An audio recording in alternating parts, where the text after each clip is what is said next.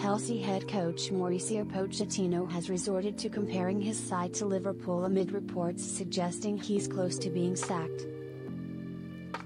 Pochettino has been unable to improve Chelsea's fortunes since being appointed as Graham Potter's permanent successor ahead of this season. Under him, Chelsea have reached the Carabao Cup final, but they are 11th in the Premier League after their disappointing 4-2 home loss to Wolves on Sunday afternoon. The pressure is growing on Pochettino as he is currently the second favourite to be the next Premier League manager sacked.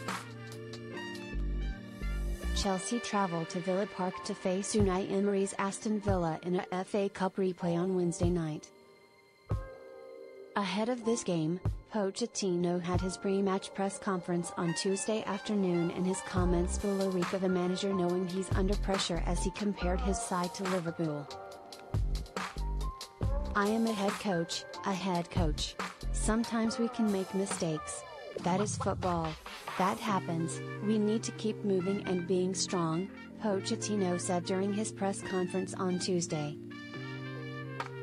"We have a very good group of players, but for different reasons, as we have explained from the beginning of the season, we are not performing in the way that the people expect.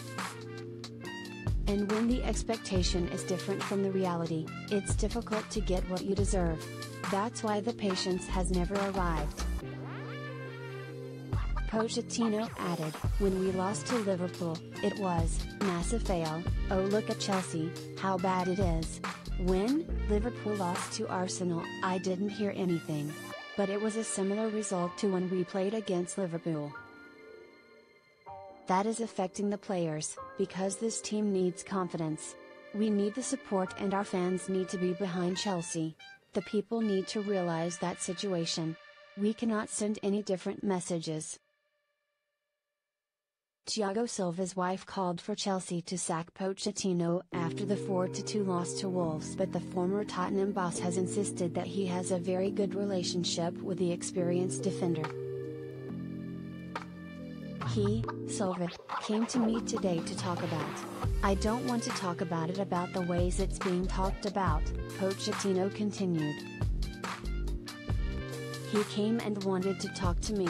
After more than 10 years, you know me and my coaching staff are strong.